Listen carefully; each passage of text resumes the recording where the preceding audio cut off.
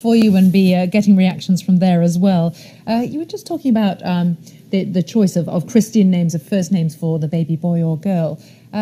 Interesting, we were just saying with Ingrid, we don't know what the surname would be. It's not a given that there is one surname for a member of the British royal family. No, well, there's a suggestion it could be Mountbatten-Windsor, which is the sort of the same, obviously, for the other members of the royal family.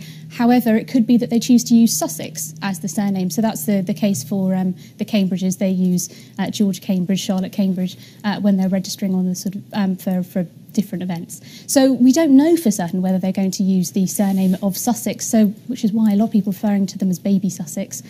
We don't know at this stage. We also don't know whether or not this child will be a prince or princess. That would be a decision made by the Queen, whether she decides that she wants to step in and to provide that title.